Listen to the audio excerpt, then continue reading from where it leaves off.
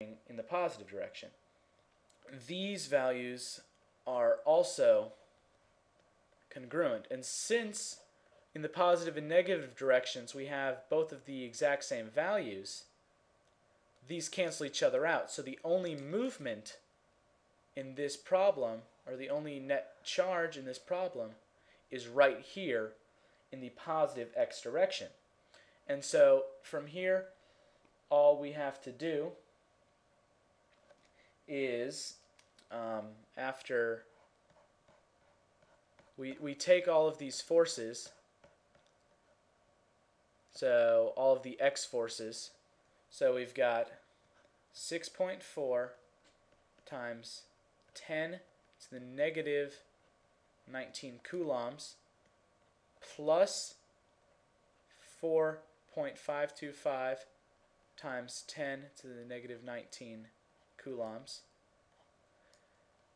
and then plus that again, and I'm just going to do that because I don't want to write the whole thing out, and we're going to set this equal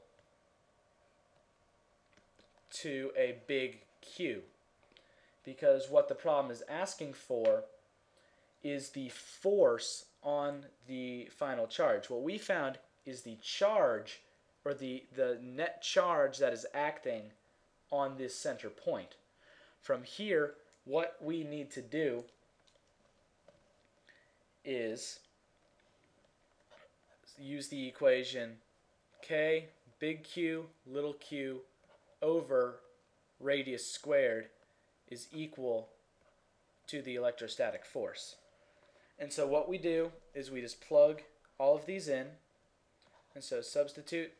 Once again, K is 9 times 10 to the 9 newtons meters squared over coulombs squared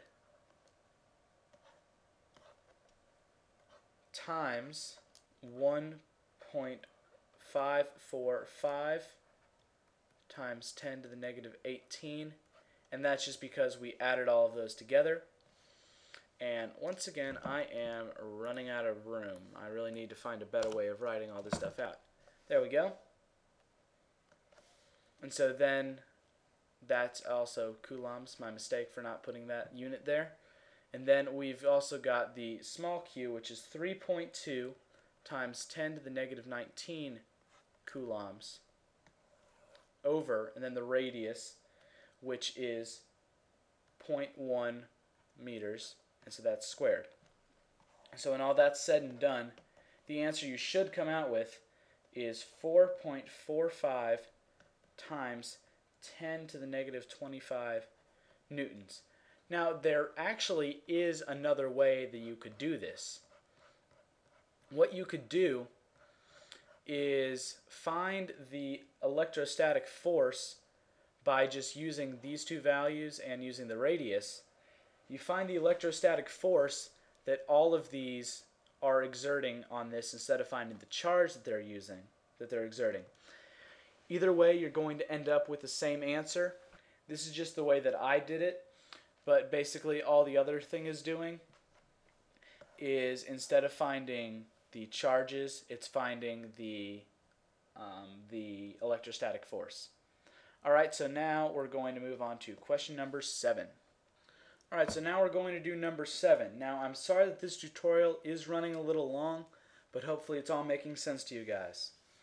So in this, we're given a square that has 4 point charges of an equal magnitude, and what we're supposed to find is the electric field at point P, which is the point right at the center of the square. These 2 points, point Q1 and Q4, are positive, and points Q2 and Q3 are negative. And so in our givens, we are going to say that Q is equal to 6.4 times 10 to the negative 19 coulombs, because that is the magnitude of these 4 point charges. We're told that the side length of this is, it's given the variable name A in the problem, And so we're going to say that A is equal to 0.1 meters. It's given in centimeters. It's 10 centimeters.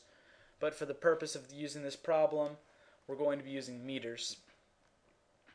And so we know that half of this distance, we're just going to say, let's just call this B for the heck of it. So let's just say B is equal to 0.05 meters because it's 5 centimeters.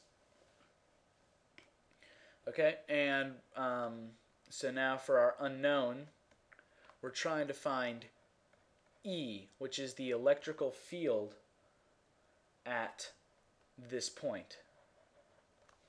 And so for our equation, we're going to be using a bunch of different things. We're going to be using some of the stuff we used in the last problem, number 6, with the cosines and sines. We're also going to be using a new equation.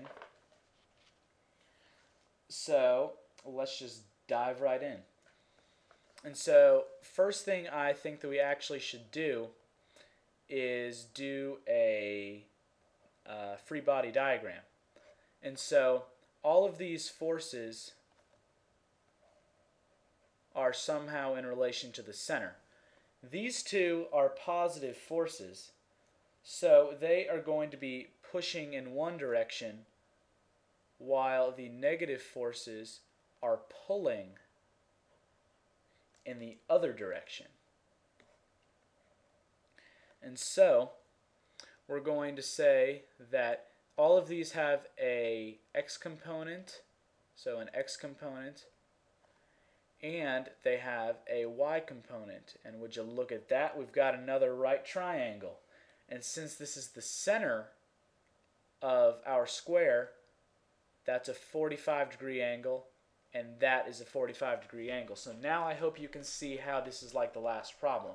And so in our free body diagram, we're going to put the x and y component of Q1.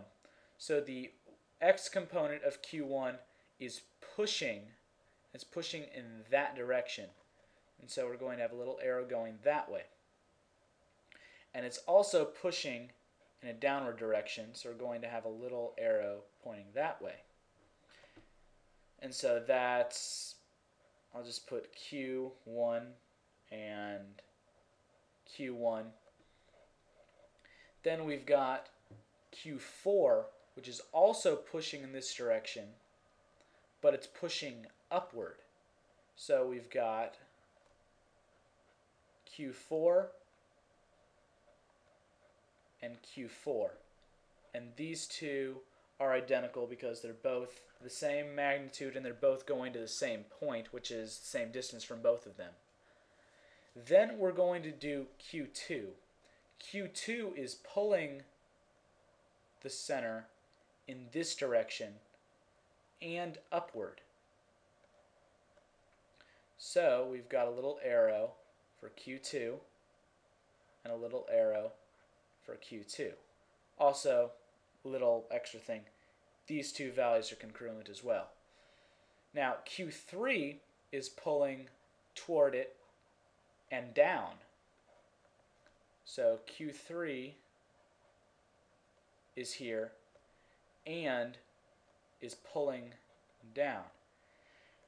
Now all of these values are the same, so actually these four values are all the same, so it's just 4 of one value.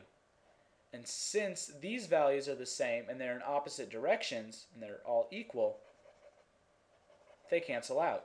So what we're left with is a charge only in the x direction. The equation that we're going to be using is a new one. And so if you look on your equation sheet, you'll see one that says E is equal to K big Q over R squared. And so what that means is that the electric field is equal to K times whatever charge is acting on that field divided by however far away that charge is, and then that's squared. And so you may be asking yourself, well, we know what the charge is, but we don't know exactly what the number is, and we also don't know the exact distance from each of these points all the way to the center. So first things first, let's just find the distance from one of the points to the center. And so if it's a triangle like this, with this being the center and this being one of the points, each of these, this side and this side, are each the same value, and this is a 45, 45, 90 triangle that we found. And so each of these is half of the total length of a side on the square, and so they're each 0.05 meters.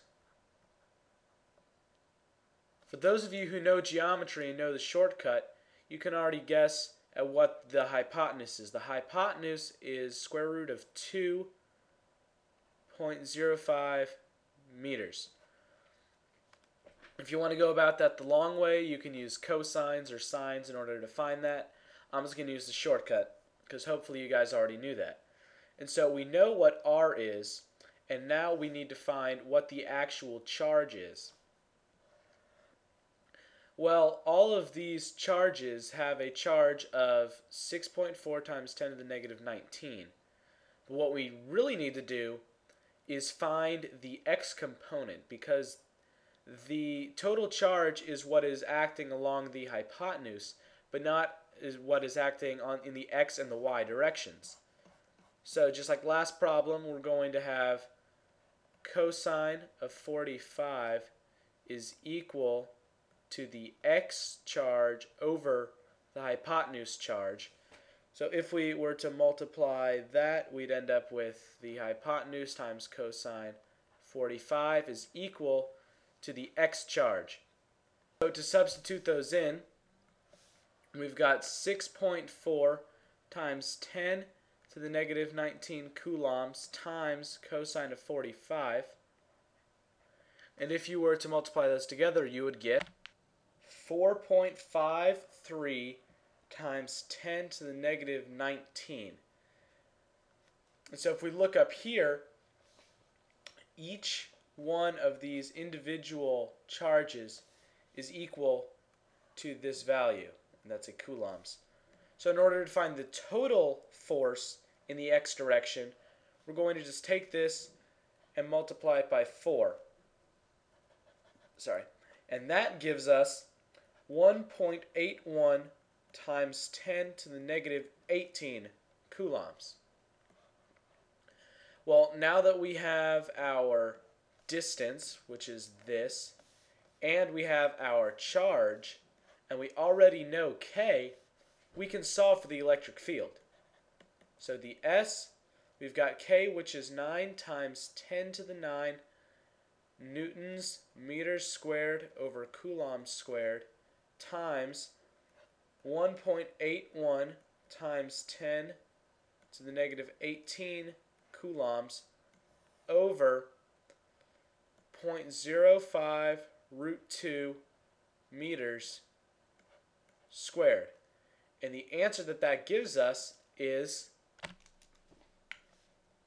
3.26 times 10 to the negative 6 newtons over coulombs.